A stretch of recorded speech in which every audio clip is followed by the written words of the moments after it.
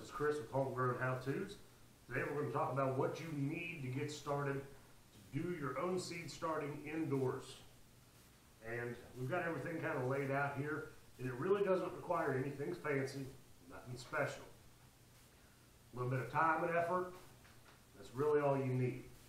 The one thing that's not pictured here is a grow light station, however you want to do that. We've got a whole video on our channel about how we have our grow lights set up, and I encourage you to take a look at that video. What we have is everything laid out before you. You've got this big bowl. That is for mixing up the seed starting mix. We prefer to use Jiffy organic seed starting mix. It does come, it is sterile, and it has everything that you need to accurately and effectively start your own seeds indoors. We'll take this seed starting mix, put a little bit of it in this bowl, put some really hot water on it to kill anything that might possibly be looming around in there to protect our seeds. And also when we do that, if we add the water to it in this bowl and kind of mix it up, it gets a more thorough water content into this seed starting mix, which has a lot of peat moss in it, and that doesn't really absorb water all that well if you pour it directly on top. So for some of our plants that we use just little tin foil trays. One of the most popular things that we do in that is onions, and you'll be able to see that in another one of our videos that we do.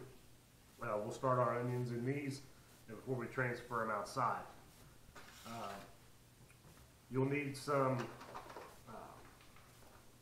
plant food, and we'll use this at about half to a quarter strength of what is recommended as we use them on our new starting seeds. And this is a powder form. You just mix it with water and you go from there. And always bottom water. You don't want to do the watering on the top. If you need to do just a fine mist of water on top of your plants, do that with a water bottle, but you don't want to water the entire soil from the top. If there's disease or something, some kind of a fungus in there, if you water from the top, it can potentially splash up from plant to plant and cause you a lot of problems. Another technique or item that we will often use is seed starting kits. Now this is one of the self-watering seed starting kits from Burpee Seed Company. It has peat pellets inside it. You pour the water in and they expand, and it also has a watering mat in there that you just add the water and it waters from the bottom. So we do a lot of our bigger plants in these, cucumber, broccoli, so on and so forth. Zucchini, that's another one that gets commonly started in these for us. And the last thing that you're definitely going to need is seeds. You can't start seeds without seeds. So we've got quite a variety here and a lot of stuff to get started on this coming year. But a general rule for starting your seeds is 1.5 times the depth of the longest edge of the seed.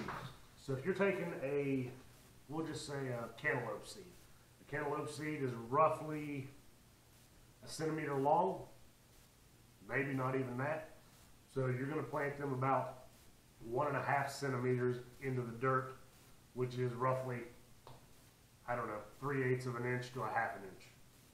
So there you go. That's a couple of the things that we use, or all the things that we use other than the grow light station, which again is in a different video that you can look up on our channel, to get yourself ready and seed starting throughout the course of the winter.